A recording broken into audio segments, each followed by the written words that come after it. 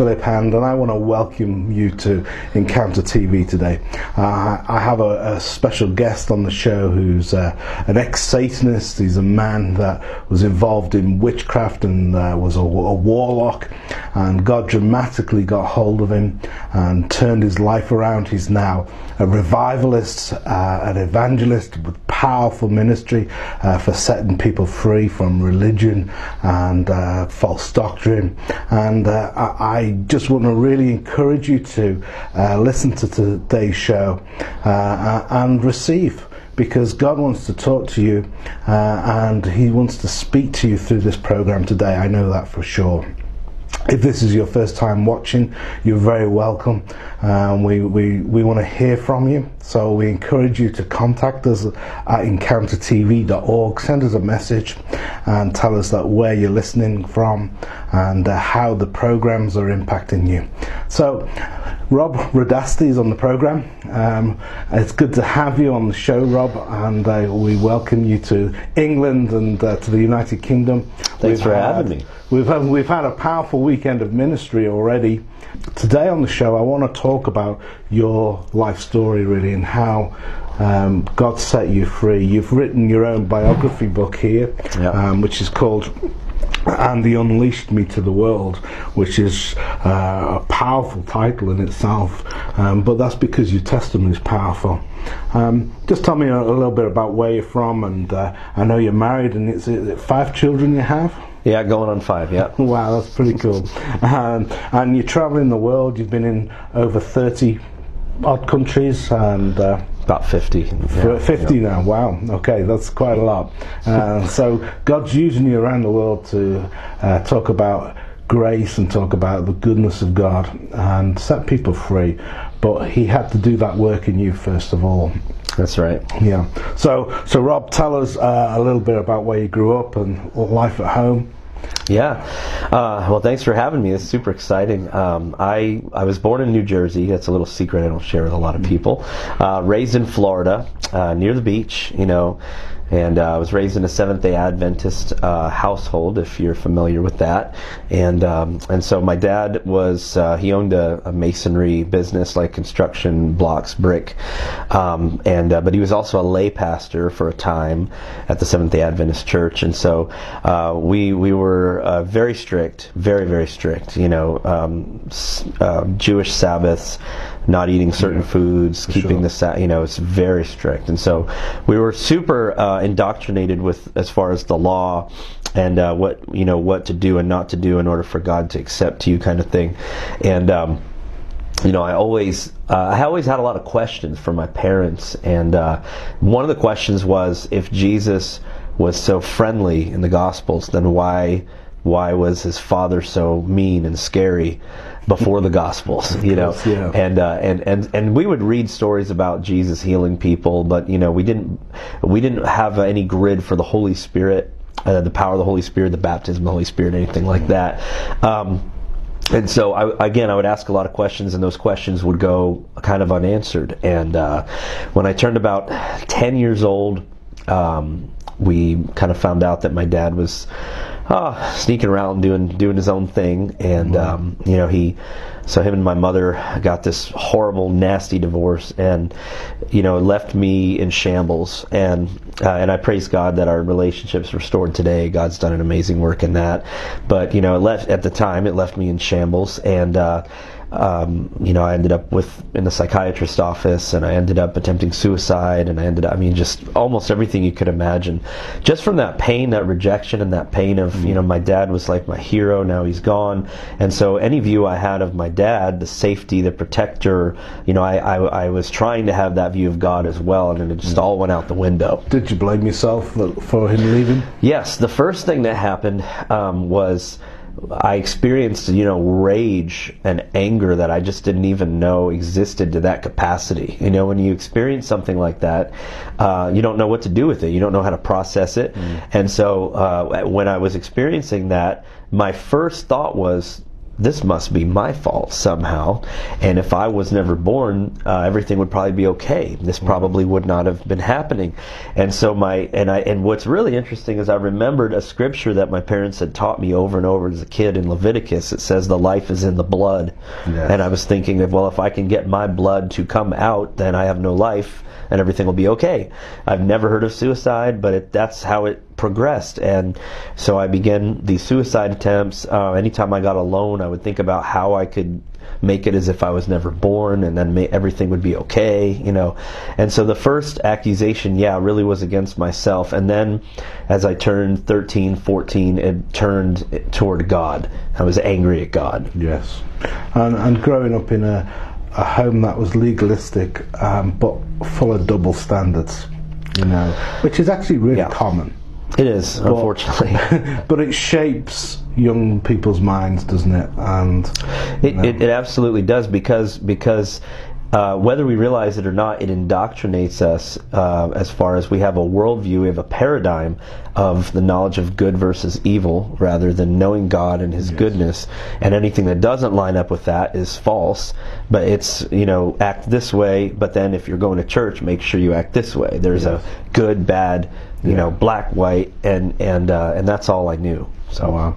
So you slipped into depression, oppression, and all these other things. But how did you get into witchcraft? How did you get into Satan worship? Yeah. So I was raised in a private Seventh-day Adventist school. We had these wretched uniforms that I couldn't stand, and I wanted to just look like the other kids on my block, but I wasn't really even allowed to play with them much or talk to them because of their possible influence, their devilish influence over me or whatever. And so once my dad left, my mom, she had lost her faith, and so she began going to bars and things like that, and I didn't even know what that was. And so I thought, well, if she's doing her thing, then maybe I can do my thing and actually have some friends in my life and dress like all the other kids, with our Jinko jeans or whatever we used to wear, in the early 90s. And so I began to go to public school, and that, I literally went from a class of 12 kids with a graduating class of 4 to this school that had over 3,000 students in it, and I didn't even know what alcohol was. I didn't know what drugs were. I didn't know what gangs were. I'd never heard of any of this stuff in my life. And so my first day of school, my life was threatened. I got chased with guns in Florida. There was gang activity everywhere. I got called all these, humiliating names, and I had already been struggling with hating myself and trying to figure out who am I, what is my identity. My dad leaving kind of left this void in me, feeling like I needed to be protected. So I was questioning everything. I was questioning, should I have been born a female? Every question I could have, I'm having these questions, and I'm just consistently getting beat up, and I couldn't find any friends that would actually accept me, except for this one guy who was also a nerd, and everyone didn't like him, and he loved the Backstreet Boys and just played video games all day kind of thing. Mm-hmm. So the only friend I could find, and I'm I want to find a family. I was looking for a family, really, someone that I can plug in and that they'll just teach me their ways so I know how to find myself, And I found that in a group of Satanists. After about 6 months going to the school, I had already been, like I said, attempting suicide at home. I'd been just experimenting with different things. I'd been, trying to figure out how do I express all of this darkness that I feel inside, the hatred, the anger. And one day, and this is how it hooked me, I saw this person, couldn't tell whether they were male or female, just walking down the hallway, tons of makeup on the war paint looking, evil raccoon looking makeup on their face, long black hair, long black nails, and the symbol around their neck. And as they walk down the hallway, I'm everything, all of the essence of that person is what I feel inside. The darkness, the hatred, the anger, the rage, the malice. And so I went over and I said, well, it's not Halloween. What are you? Why are you dressed like that? I'm really curious. And they said, oh, well, they called themselves the freaks. We're the freaks. Everyone hates us. We're obsessed with death and darkness. And immediately I was just well, I'm obsessed with death and darkness. That's all I think about. And so, can I hang out with you? And they said, sure. And I was shocked because they didn't beat me up. They were like, yeah, come hang out with us, you know. So I wanted to be more like them. They gave me a satanic Bible that same day. They said, you know, memorize all of these things. I was 12. I went home. You know, I put my little kid's Bible next to the satanic Bible, and I believed in the spirit realm, and I put one hand on each, and I said, spirits, whatever spirits exist, whoever you are, whatever is real, show me where the real power is, because I want to feel powerful. I'm tired of this victim life. I'm tired of feeling like I should just die. I want to feel powerful. And I began reading in the satanic statements in the satanic Bible, and I think the thing that really stuck out to me was that the essence of Satanism is that you are your own God. It's not that you're actually worshiping Lucifer, but it's that you are your own God. And so it's, in a way, it seeks to empower you as God. It's like the spirit of Satan.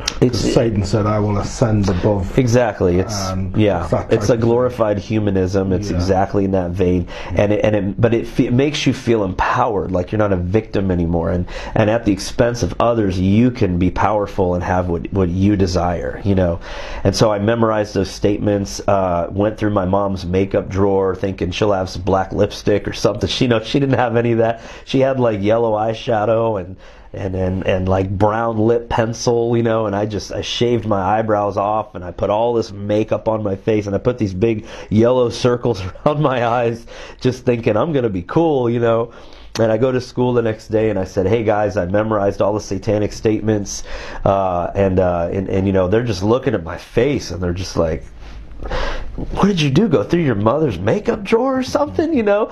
And I'm like, is it that obvious? And so, you know, from that day, they helped me start this journey of expressing the anger and the death that I felt inside on my face and on my nails, and like, so I got into this cross-dressing thing, and I began to, you know, experiment with different lifestyles, and just looking for that fulfillment, you know. Yeah, you had a hole in your heart, and you wanted to fill it with. You were looking for love and acceptance, and they gave you that. Yeah. How did your family react to this kind of change in you? So, you know, my dad was nowhere in the picture, and my mother, I don't think she understood the severity of what I was getting into, because she was kind of for a while she was working hard, and then she was just going out and trying to enjoy her life and do her thing. So I was home alone a lot for some of those years, and it wasn't until a few years later that I think she realized the extent of what was going on. But I was sleeping over friends' houses all the time, and again, when I was 12, I was sleeping over the nerd's house. His name was Michael. Sleeping over his house, and he had fallen asleep, and he had an older brother who had just gotten out of jail, and him and his friends came over, and they, you know, found me, dragged me out of the room, locked me in their room, and horrible stuff. I mean, shoved alcohol down my throat. I didn't even know what it was. It forced me to drink stuff, snort stuff, smoke stuff, other horrible things. And then I wake up the next morning, and now I'm just angrier than I've ever been. I feel violated. I'm hurt. You know, how could these people do this to me? And I tried to tell my friend. He didn't even believe me. And I said, well, listen, they gave me some liquid that like burned like fire going down, but it made me pass out. And I think I want more of it, because I hate my life right now, and you know, it'll help black me out, take me away from whatever I'm feeling. And he's like, oh dude, my parents are alcoholics. Yeah, we can get you that. So he gives me a bottle of 180 proof liquor, and I'm 12 years old. I was just turning 13.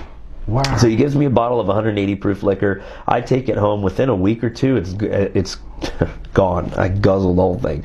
So now I need more. And so, you know, I'm sitting outside the liquor store, 13 years old, 2 o'clock in the morning. I'm waving a $20 bill. Hey, somebody help buy me something. And people would do it. They'd say, how old are you? 13. They'd say, what do you want? And they'd get me a vodka or whatever, you know. And so this was now my kind of new escape, and I really became an alcoholic. By 14, I was full-blown alcoholic, morning, noon, and night. Stopped going to school. Ended up meeting a witch, you know, introduced to me by the Satanists, because I told them, you know, I want to go deeper. I want to, like, is there power I can tap into? I want spiritual power, I told them. So they introduced me to this girl who was kind of had a family of different levels trials of witchcraft, Wiccan, and then some other things, and so she became my girlfriend. I moved in with her at 14. So I think that's part of the reason that my mother wasn't so aware of what was going on, because I left the house, at 14, and once she taught me everything she knew, palm reading, astrology. We would meet in the graveyards 2:00 in the morning, and people would always make fun of us. People would say, "Oh, look at the witches, the warlocks," ooh. And so we'd challenge them, and we'd say, "You want to make fun of us? Come to our coven in such and such graveyard at 2:00 in the morning, and then make fun of us." And some of them would show up, and the ones that would show up would convert almost instantly, because they would be freaked out. They would see something, they would feel something, because it was real. I mean, demonic stuff, the spirit realm is real. It's very real. And you learn how to manipulate energies. Pretty much anyone can do that if you want to open that door, and they would be freaked out. And so, then they would have to come to terms with, okay, this is real, so do I join them or do I keep running? Because now I'm scared. What do I do? And we loved that feeling of having that power over people, like, and but it didn't last that long. I ended up getting into some heavier drugs.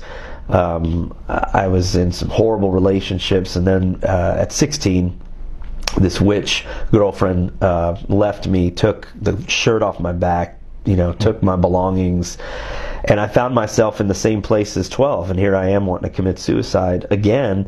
Most of my friends from the satanic sect in the high school had been either died or had a drug bust or went to jail for a bomb threat or just something like that. All of them are just gone. So it's like me and this one other guy left,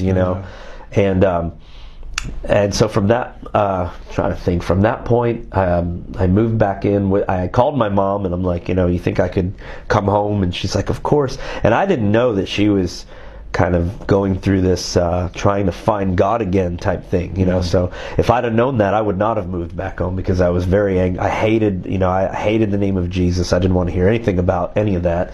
And so that night after our coven, me and my friends, it was late, I got home and had some things with me, and had really just some spell books, handbooks, witches handbooks, some pornography tapes, maybe a satanic altar with like some candles. This is pretty much my belongings. Wow. And I'm going to go back into the house, and when I open the door, my mother's there on her knees crying with a Bible in her hand, and I was, it caught me by surprise. And she looks at me and she says, "Robbie," she called me Robbie, right? And she says, I think I realized the depth of darkness that you're in.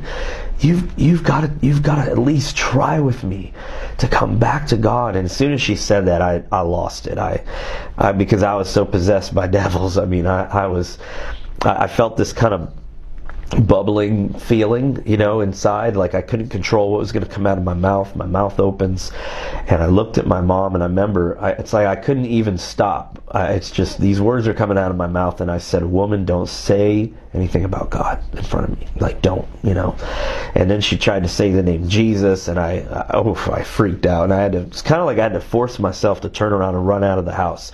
And I'm sitting in my car, and now I'm tearing up. I'm trying not to, because I'm like, I don't want to hurt my own mother. My life's out of control. I should have died a long time ago. Why am I still alive? All these questions. And it was the first time that I actually thought about asking God if He was real, but I didn't want to do it in case He was. I was like, Yeah. Did you think you'd gone too far? Yeah, and this is what I said. So instead of saying, "Well, are you real?" I said this out loud. I said, "Okay, God, if there's a God, I know that I've gone too far, and that you couldn't bring me in anyway, even if you wanted to." So the lie that the number one lie that I believed was that if God was real, there's no way He would be able to forgive me or love me anyway. So my thought process was, why bother? So if I'm going to hell, I'm going to just take as many people with me as I can. God's never going to love me anyway, kind of, So that was my thought process, and went back inside, and me and my mother tried to have a conversation. It was pretty heated, and she said, "I'm just tired of going to the bars. I'm tired of this. I'm tired of that. I want to find peace in my life again, and I don't think the way that we grew up under the law, I don't think that offered us the peace that I'm looking for. So I kind of liked what she was saying, but I didn't, you know what I mean? Because and then she starts telling me of some of her adventures in the Bible, and realizing that maybe some of the things we believed growing up was a little bit too far. So I kind of agreed with her in that sense, but I just didn't want to talk about it. I was like, Sure. just stop, you know. And that was when everything really reached a head, I would say. I had recently, you know, been hanging out with these people that believed they were vampires and werewolves. They actually believed that. They lived like that. They drank blood. They stayed up all night, as ritualistically, you know what I mean? And I had recently been introduced to a Luciferian type of devil worshiper who believed that sacrifices were necessary, you know, and so I was going that direction when all of this began to come to a head. Growing up vegetarian, I could never quite, I was still kind of having trouble with trying to lighten it up, right? I was still kind of having trouble with the sacrifice thing. But when they introduced me to someone who had actually sacrificed their own newborn baby to Lucifer, that was tough. And I was like, okay, I don't know how much of this I can take, but if it's going to give me power, I got to at least try it. That was my thought process. So it's just kind of getting into that. I had a couple near-death experiences that added to the mix, where I should have been dead, but I wasn't, and I couldn't figure out, like, why am I not dead, you know? And it all came to a head when I got a crazy idea. Which was? The crazy idea was June 2001. And I'd heard about this big Christian music festival going on a couple hours away. And I wanted to brand myself as the Satan evangelist, the one who turned Christians to Satan. Like, that was what I wanted to do. And so this idea hit me, like, this is the perfect opportunity for you to do this, you know. And I'm thinking it's like Master Devil talking to me here. And then years later, I realized, maybe that was actually God scandalizing me into getting me to that place so that he could, you know, have something up his sleeve. And but anyway, so I called up a couple of my buddies and I said, hey, would you guys want to go to this Christian music festival and bring tons of satanic material, you know, paraphernalia, you know, and see how many Christians we can convert to Satan? And they were like, yeah, sounds great, let's do it, you know. So we had drugs, I mean, we brought everything.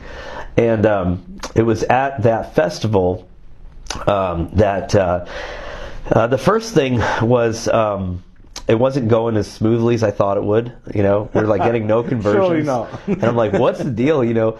Yeah, and so they had a few different stages, and one of the stages was like a more alternative stage, and that offended me because they had these Christian rock and metal bands, and I'm like, how dare you? Like, that's our music. You can't do that. And so, see, for me growing up, drums were of the devil, you know, electric guitars, all this stuff was of the devil, had a lot of power.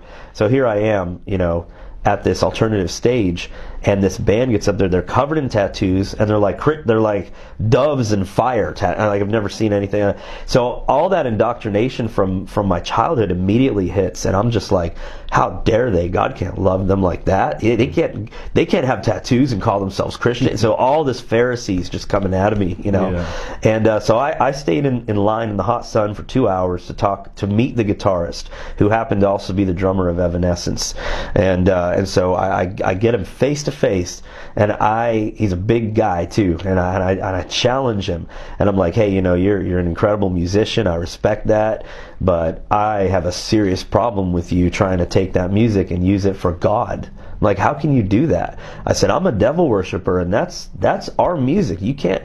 And you know, so I'm expecting him to do what all the other Christians did when I said I'm a devil worshiper, and it would always kind of be like this, you know, you see a horror movie with the vampire, they grab the crucifix and they're, you know, the holy water. So I expected him to kind of go that route, and he didn't. He starts preaching at me, and he shares with me his whole testimony of how Jesus delivered him from witchcraft, drug addiction, suicide, Satanism. So he's basically telling me my life story, and I was floored.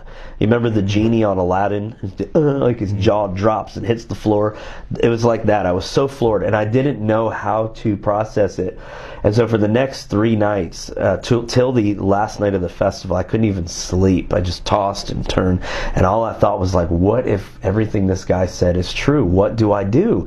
How do I change? How do I even believe that? I don't know how to make it happen, you know. And so the last night, we'd given out all of our books, all of our tracts, right? I was tired. I was burned out.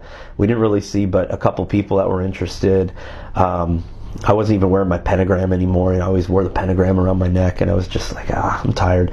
And so my friend said, well, what do you want to do? And I said, well, there's one last, worship concert. Let's go down and mock all the worshipers the whole time. I didn't know what else to do. I was just tired, And so we butt our way down front center. It's like Newsboys, and like Audio Adrenaline, DC Talk, and all these guys. They got like spinning drum sets, and I never knew that Christians could put on such a good show. I'm just like, and so we start mocking these people that are worshiping. And I had never seen people raise their hands before. I was taught that's irreverent growing up. You don't do that. You don't clap. You don't dance. You don't shake. Nothing like that. It's very irreverent and demonic. And I was also told if you ever hear people speaking in tongues, they're full of demons. Run as fast as you can. And so here I am, and there's this moment of silence, and the guy is like, if you don't know Jesus tonight, tonight's your night. And I'm just like, oh yeah, if you don't, and I'm just making fun of him. And all of a sudden, man, something just shut me up. I felt this somber heaviness come over me, and the night that I almost died came right back to my memory. And I remember I said something along the lines of, oh God, if you're real, don't let me die, and I'll serve you forever, kind of mockingly, and all this just begins to hit my memory. And it comes to the point where I just can't take it anymore. I feel like I'm boiling over. I'm a boiling pot, and I'm just done. I'm overflowing, and I have to know what the truth is. And I just came to that point. So I screamed out at the top of my lungs, God, if you're so great, if you're so good, then where are you? Why'd you let my dad leave? Why'd you let my life fall apart? Why are you such a phony? And I'm just unleashing all my anger on God. The Bible says you're good. You're not good. If you were, then you'd this and that, And people are looking at me. I said, but you know what? Here I am. If you're so big, then why don't you come? Why don't you strike me dead? Why don't you do something? I'm just angry, And the next thing I knew, I opened my eyes, and my face was face down in the dirt on the ground. And my first thought was, God is real. My second thought was, and I'm dead. And I deserve it. He's going to kill me right now. He's going to strike me with a lightning bolt, and I totally deserve this right now. But suddenly it was like a river. It kind of, from the inside, it felt like a river began to flow through me and out of me. It felt like waves. So I thought I was dying. I thought, okay, I'm going to come out of my body any minute, and see the flames of hell. I'm just thinking, what's going to happen to me? But as I felt this peace, it was like peace that came over me, and the only way I can describe it is like I felt like I was just floating in this ocean, or like this river was coming out of me. And I saw a vision, and it wasn't a vision, a big moving vision. It was just everything went white. And if I looked all around, everything was white, and I just saw this sentence written in front of me. That was it. And it said, everything you've been through will now be turned around and used for my glory. I don't even know what that meant. Cool. And so I came out of it, and I feel this bubbling feeling, and I'm thinking, oh boy, I'm going to throw up a bunch of demons, or something weird is going to happen, And my mouth opens, and the name of Jesus, just like a bullet, I just scream at the top of my lungs, Jesus! And I'm just being rocked. My body's shaking. I'm feeling tingles everywhere. I had no drugs that day. There's nothing to explain what's happening right now. And I heard a little whisper, I've forgiven you. And it was before I even really asked for forgiveness, and Jesus even did that in the scripture. And so everything I thought about God, he completely blew that out of the water in 2 seconds. It was done. And when I was done, I'm on my knees, I'm shaking, and I looked up at my friend, because he's standing next to me, and he just had this bewildered look on his face, like, what are you doing? What's wrong with you? Get up, stop. And I couldn't. I tried to get up, and I could barely stand. I felt like jelly. I was just like, oh. And he said, "What happened to you?" And I looked at him, and I must have looked like a lunatic. I just said, "I think I just met Jesus, man. I don't know." But now I could say the name Jesus, and I could never say it before.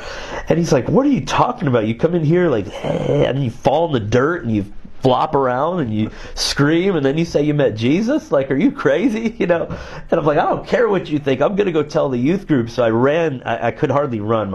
I'm like, I get back to the campsite where all the youth are sitting around the campfire, and they're literally toasting marshmallows, and they got the acoustic guitar, and my clothes. I mean, I had fishnets on my arms, like the gothic fishnet. They're half ripped off. I got makeup all smeared down my face from crying so much. And I come jumping out of the bushes like that, like a bat out of hell. And the youth group's sitting around the fire, and I scream, "Guys, I just met Jesus!" And everybody's ducking because they think I'm going to pull out a gun and shoot him or something. They're all scared of me, And it was crazy. And I spent the next 3 weeks, I didn't even have my license yet. I spent my next 3 weeks riding my bike to every leader of the satanic sect, that I was a part of, to all of their houses, preaching Jesus to them. And they were all threatening to kill me. And I didn't care. I was like, I had a secular girlfriend at the time who saw such a change in me. And one time we were, I don't remember what it was, but she saw something supernatural, and it freaked her out so bad. She was like, "I know your God is real, and I'm more scared than I've ever been in my life right now." Like, we just see these crazy, and she broke up with me. And I was kind of praying for that, because I didn't want a girl that didn't know God like I knew God, that's just kind of, and the rest was history. I couldn't get enough of telling people what Jesus had done for me, and I never knew it was going to lead me into full-time ministry and evangelism around the world or anything like that. I just wanted to let people know that freedom is real. It's in Jesus, and Jesus is real. Amen. Amen. So, if you have any advice to give the viewer, maybe they're struggling, maybe they're in a similar situation, what would you tell the young guy, the young woman that's, dabbling, playing with the occult? And then what would you say to the older, more mature guy that's already deep into the occult? Yeah, that's good. I would say that, oh my gosh, God's so crazy about you. I would say what he did for me, he will definitely do for you. And beyond that, though, I think we're all born with kind of a natural desire for great things, for supernatural things, to delve into depths and into mysteries. And there's not anything wrong with that. But here's where I want to take it. You are engineered to know him intimately, and the Holy Spirit is crazy more awesome than you've probably ever imagined. And I'll tell you something, when I was in the occult, I experienced, we did table tapping, we did Ouija boards, we did conjuring up, every possible thing you could imagine, and we experienced powerful spiritual encounters.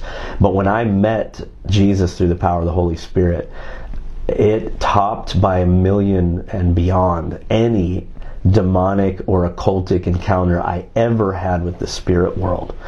And that's the God's honest truth. I don't get paid to say things like this. I don't waste my life trying to make people believe a certain way, but it had such a profound impact on me. And I'm telling you right now, everything that you were ever created for will be realized when you meet Jesus and begin a relationship with him. It's crazy. It's incredible. And to those that have been, in it longer, and you're kind of deeper or up those, further levels, however you want to say it, I would say you're not too deep for Jesus. There's a depth within Jesus Christ. Paul says in the scripture that he hopes and prays that we would come to know the height and the depth, the breadth, the width of his love. And you think you might be deep in darkness right now, or deep in the occult, or you think you might feel powerful now. Try surrendering to Jesus, because there is a depth that is so much greater than anything the counterfeit, the occult, and any of that has to offer. And it's not one of these happy-go-lucky, everything will just be fine forever. Are you kidding me? We have opposition and resistance all the time. But if you're in the occult, that should actually challenge you. That should actually make you excited. And so if you want to see real opposition and real resistance and be a real rebel in the world system, try surrendering to Jesus. I'm telling you, you're going to experience a depth you've never experienced before. And because it's what you were created for. You were created to know Him and the power of His resurrection. And it's not just some way to believe. It's literally, like Peter says, we get to not just be observers, but participators. God wants to share His divinity, His divine life with us and empower you for everything. It's not about fulfilling your own desires, but it's like when you start relationship with Him, it's like His heart becomes your heart, and it's the only way to be fulfilled like you're created to be fulfilled. Amen. Amen. So we want you to respond to what Rob said today. We want you to contact us and say, you know, I'm reaching out. I need Jesus. And we want to contact with you, and we want to pray with you, and we want to share the good news of Jesus Christ with you. So we're asking right now that you'd step out in faith and contact us and tell us that you're seeking Jesus, and we'll help you. And if you don't know how to respond, here's a real good way to start. Say, Holy Spirit, reveal Jesus to me. Just start like that. Holy Spirit, reveal Jesus to me. And we've seen this in the streets, but even with atheists, agnostics, just because they're angry, and I say, well, just ask the Holy Spirit. And they'll come back 10 minutes later, oh my gosh, pray with me, please, because I did what you said, you know. And so ask the Holy Spirit to reveal Jesus to you and in you. That's His job. And then respond accordingly. Yeah. Now, in case you don't know, the Holy Spirit is God. When Jesus went back to heaven, He sent the Holy Spirit. And the Holy Spirit is what is making the church possible today, making people like you and me and Rob believe in Jesus, helping us to understand the Word of God, helping us to just know Jesus. He's basically like Jesus without skin.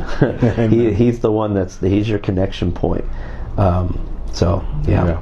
Okay, Rob, thanks for being on the show. Thank you. And we look forward to the next time you're with us. Amen. Thank you. God bless. Bye-bye now.